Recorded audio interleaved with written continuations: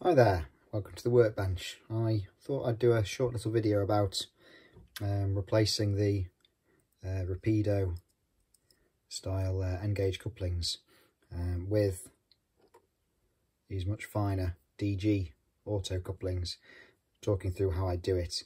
I've absolutely no idea whether you'll be able to see what we're going to do, but we're going to walk through the process of building a coupling and then fitting some to these Graham Farish press flows. So as you've seen, I've done one already.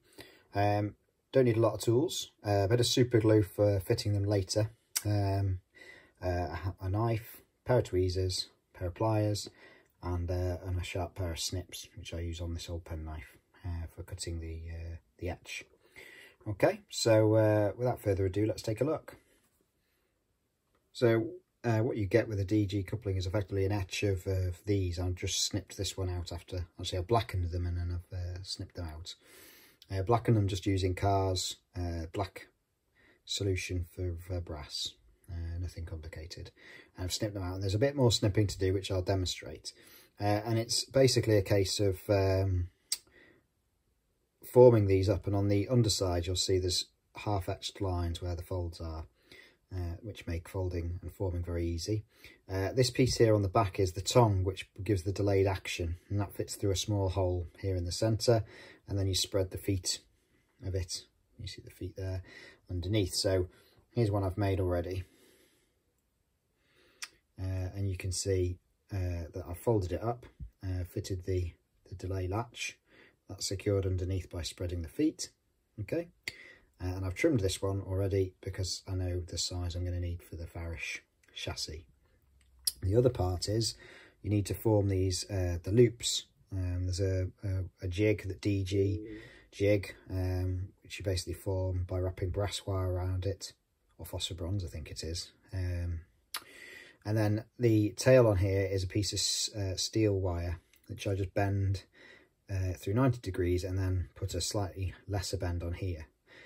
And then solder it together. Now that sounds really fiddly, but actually it's dead easy if you use solder paste and a pair of pliers. So effectively I lay the loop part flat on the bench. I hold the tail of the steel in my pliers, and then I've dipped the steel into the power flux, like it's like a gel, if you like, or whatever. And then just touch the iron on it in place and it just flows. It literally takes a second, so it's formed. So I do those in batches, so I've got a few here. So there's 3 I think here, I only need 2.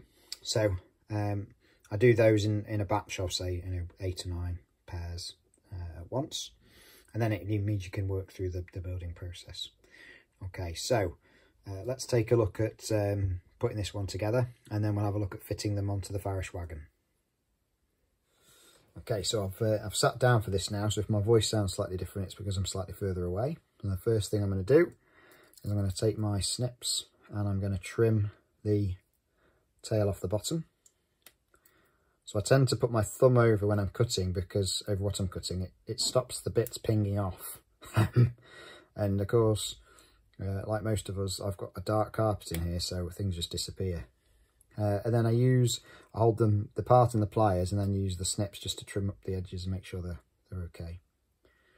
Okay, the next thing we need to do is to put a bend in it. So just past, there's like a tapered bit on here, so I put the pliers just past that and then just bend it into a, well, it's probably like, it's more than 45 degrees, but probably not much more than that. And that's just to start the bend off. And the next thing then is now to trim some of the tags off here from the fret. But I'm actually, normally you just trim the tags off, but I'm going to trim the whole coupling because I know the chassis of this wagon needs it to be thinner. So it's just a case of snipping off both sides. Being careful not to take off the little ears, and then if you hold the front in the pliers and just gently bend the front down, that needs to be at 90 degrees, give or take, and then put the pliers onto each of the ends of that new bar that you formed. Like that's the coupling face now really, and and we just tweak the ends so that so you tweak them backwards. So if you look at it from above, can you see there, they're tweaked backwards. That stops them locking onto each other. And then with the coupling pin, put between the pliers and then just bend back. You're probably looking for about 20 odd degrees on that, something like that. I also tend to burnish it a bit with my nail because that's the part that the couplings rub up. And if there's any roughness on there, or if there's any of the blacking fluid left, they can hang up on that.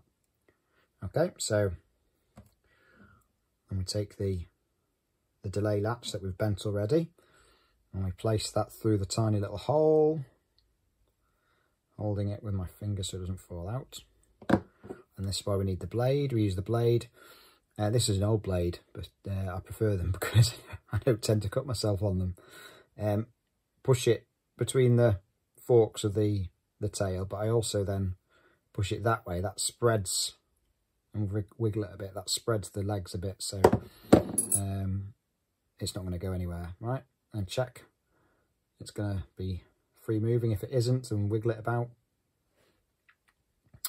One thing I've noticed in using these, there's a lot of forgiveness in the way they're designed. I don't find them particularly difficult to set up, but you do need to chop the length of the delay latch back to match however you've formed this coupling, because if it's too long it interferes with the coupling next to it. So that'll do. Okay, now that's working nicely. I'm going to fold the ears down now that I've got their little hole etched in them, because they're going to be the what we're going to put the loop onto. Okay, right. So now I've got two couplings ready for some loops, to be fitted. So I'm going to grab one of these. These have been blackened as well. The blackening solution doesn't adhere that well to the steel, but it takes the shine off. So coming from above the coupling, and then just I tend to do it with the steel leg side, and poke it through one side. It feels fiddly, it's not. Once you've done a few, it's dead easy. And you just tuck it into both sides. Now we've got, hopefully, a free moving coupling. Okay, so that one's just going to need a slight tweak on the bend. There we go. Okay. Right. I'll have to have a look at that latch in a minute. Of course, the first one I put together isn't quite right. We'll have a look at it in a second. Okay, and then the second one here.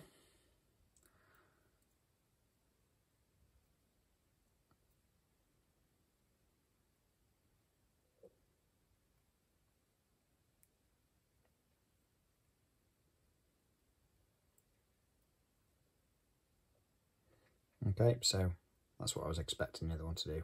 Nice smooth motion. So let's just have a quick look at this one and see what's going on. I think this one's maybe a little bit tight, so I'm going to unping it so that the mouth of it at this end is just a touch too tight for the coupling. So I'm just going to, in fact, to tell you what we'll do, we'll use the other one. That's why I had a spare. Okay, so I tend to make more loops than I need because I find that there's a bit of variability in the loops. And of course, it's another thing that could go flinging off into the carpet. So always worth having a few spares.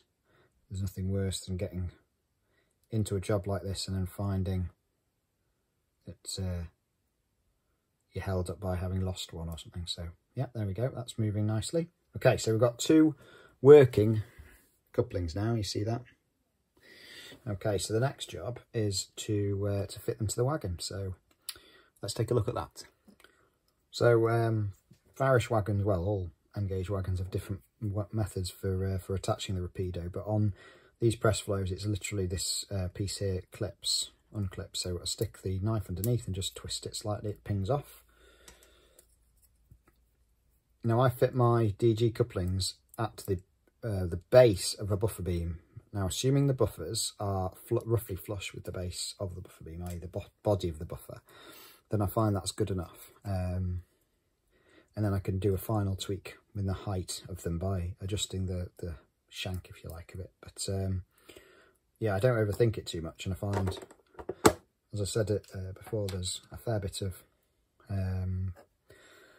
they're quite forgiving of setup. So you can see now that I've taken the the couplings off, I've got 2 flat surfaces, and you can see now also there's a ridges either side of where that's come off, so that's why I've chopped them down so they're fitting there. So simply just give them a rub where you get any of the blacking fluid off that's been left behind.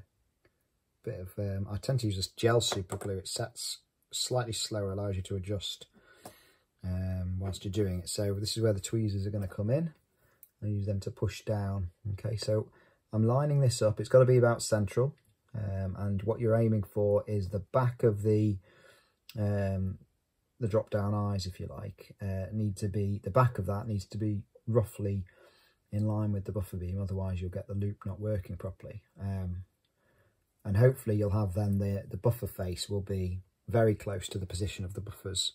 So what you find is actually by using these couplings you end up with a much better close coupling effect amongst your stock as well. So not only are they much finer looking, much improvement and massive improvement over those easy shunts that Dapple offer, but also that you've got a closer rake. You know, things look more realistic if the things are closer together. So okay, so just hold down on a second with the gel type. Okay, and there you have it. Couplings fitted. And if you need to make any final tweaks or adjustments, you can adjust the height of them slightly by once the glue's set, just tweaking. So if you look, these two slide together quite nicely, and this end isn't doing. So then what I'll do is I'll turn this wagon around and check, which tells me it's this coupling here, and it feels like it's a bit low. It could also be that there's a bit of roughness on the height there, and that's what's causing it. But you can just make small adjustments by taking a pair of tweezers or pliers and just adjusting the body of that coupling up and down ever so slightly, until you get them coupling reliably. Okay. In my experience, they require a lot less force to couple than rapidos. So actually, even when shunting, you know, it's really easy to pick them up, a rake of them up, or even just one wagon up. So yeah, massive improvement all round.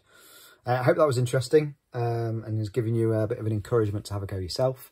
It's not rocket science. It's fiddly, a little bit fiddly, and there's a little bit of soldering. But these are things that, you know, as modelers we need to practice and to learn, because if we don't, we're not improving. We're not moving forward. So, I mean, if you're watching this, you're probably the sort that likes to improve ready-to-run models, and I think these couplings go a long way to making a massive difference to the way N-Gage feels. So, so give them a go, and by all means, let me know what you think. Any questions, leave them as comments. I'll do my best to answer them. If you thought this was worthwhile, then please do to like, share with your friends, subscribe to the channel, you know, all that usual stuff. And yeah, thanks for watching.